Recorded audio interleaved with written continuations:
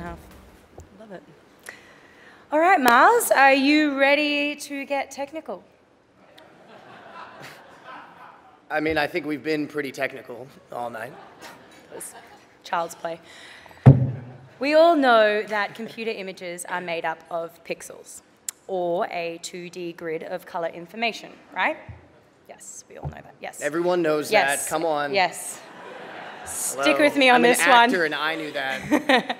Well, creating a volume requires a third dimension, and these 3D pixels are called voxels. And while voxels can contain color information, they are also used to contain all sorts of other information that's incredibly valuable for simulation. When artists start designing fluid elements such as water, slime, clouds, fire, and smoke, the voxels start to add up, as does the file size. Every time we say voxels, you take a drink. And that's kind of what we played in rehearsal. People really liked it. It was a lot of fun for everybody. This second half is going to go a lot quicker if we... Yeah. Voxels. Yeah. So that's it. Voxels, and I've said it 3 times now, so I've... Chin chin, everyone. The EMP sparse voxel format is a data structure and system that stores only the critical data while dumping all the useless data, creating a more efficient file size to work with. Developed while writing his thesis, Robert Bridson pioneered the concept of sparse-tiled voxel data and their application to visual effects, modeling, and simulation.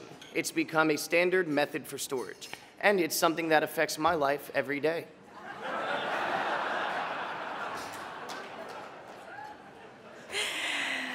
Voxel. In recognition of this, the Academy presents a Technical Achievement Award to Robert Bridson. Please come on up, Robert.